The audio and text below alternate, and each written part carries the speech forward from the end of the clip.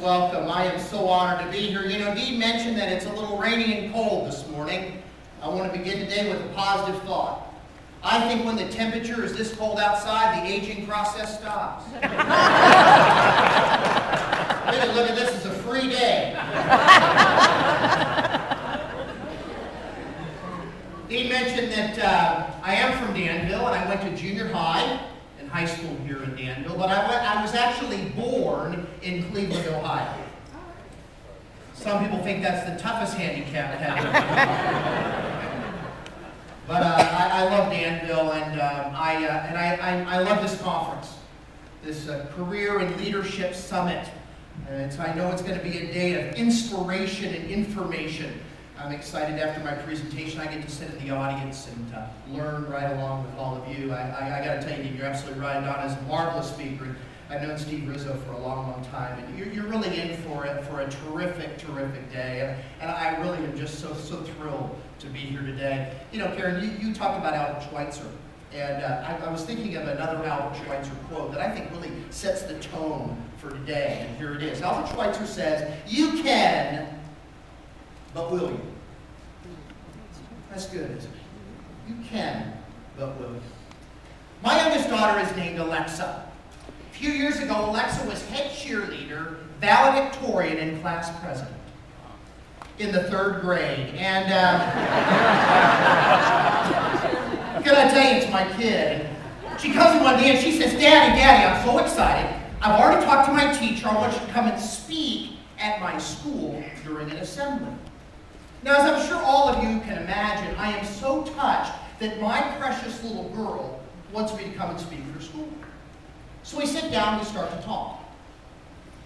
And I said, Sweetie, do you realize that if I stand in front of all the boys and girls, they're going to know about your daddy's hands and about his legs? Now, Sweetie, I just want to make sure that you feel comfortable with that.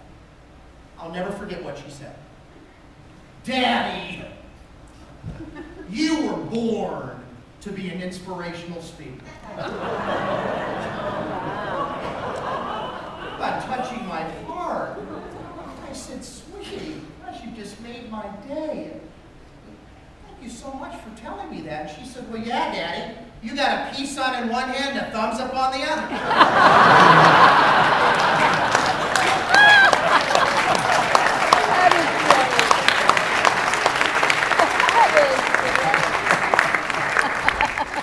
As Dean mentioned in his introduction, I was born with a physical challenge. It affects me from the elbows down and from the knees down. I have 3 toes on my right foot and a partially developed lower right leg. And I was unable to walk until I was 5 years old. You know, I can remember as a young boy sitting outside of my parents' front porch, and I would watch all the other neighborhood children play outside. And I remember so desperately wanting to be just like them. Oh, I mean, I just dreamed that someday I'd have normal hands and normal legs, and of course there would be times that I would get discouraged, and then I would turn to my mom, the wisest person I know. Mom, why was I born this way? You know, why me?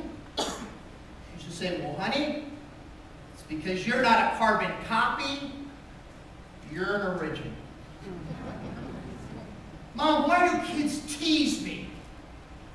She used to say, well, honey, I guess that's just a weak person's imitation of strength. I had an audience member come to me and say, hey, Roger Crawford, I think Eleanor Roosevelt said that. I said, you know, I'm really shocked. It really catches me by surprise. You know, I know a little bit about Eleanor Roosevelt, former First Lady of the United States. You know, she seemed to me to be a woman of integrity. That's why I can't believe that she would steal that quote from my mom.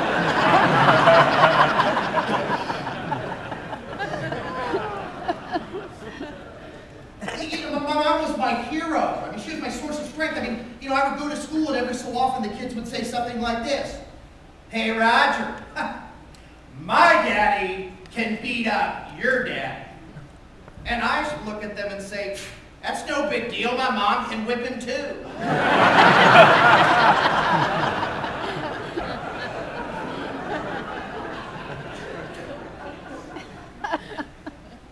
My parents taught me about possibility thinking very early in my life. Now, my friends, possibility thinking, as I see it, means for all of us in this room today, our lives will ultimately be defined by what we choose to dwell on. In other words, do we spend our time and energy focused on the problems of life or the possibilities, the obstacles or the opportunities? So they believed that someday I'd be able to walk, and they found it out that changed my life. That's a bold statement, but absolutely true. Dr. Robert Weeks, the Shriners Hospital in Chicago, amputated the bottom part of my left leg, then reconstructed my knee. So this morning I'm wearing an artificial leg or prosthesis. You know, when Dean introduced me today and I walked up here, I'm sure there were a few of you that when you saw me for the first time you thought, the speaker today during this Career and Leadership Summit kicking off today, wow, you know, he's really faced quite a burden. I want you to know I really don't see it that way. In fact, my friends, when I look at my hands, I think they've been a wonderful gift. Because my hands remind me that no matter what circumstances that I might face in my life, it's important that I never quit. Simple as that, never quit. Because my hands remind me that it took me 16 years to learn how to tie my shoes. Then somebody invents Velcro. After all this time, Velcro!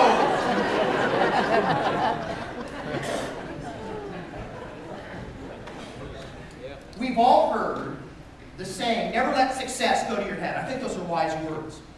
My tennis coach, Tony Fisher, used to say this, never let failure go to your head. You know what else my hands have taught me? Gratitude. Because when I glance at my hands, I think about what my life could be. And then I look at what my life is. I celebrate Thanksgiving every day. My life is not different than your life. Everybody faces adversity. The only difference is some you can see and some you can't. Challenges. They're inevitable. But I'm convinced, my friends, that defeat is optional. That's true. And I have never been more passionate about sharing this message than I am today. Across my experience I had some time back, I was at home in my office and I received a phone call from a stranger. This gentleman said to me, Roger, I'd like you to fly from your home in Sacramento to Washington, D.C. and speak to a group. Now, every so often a person will ask me, Roger, isn't it stressful? I mean, traveling around the country and speaking to a variety of different groups. My friends, let me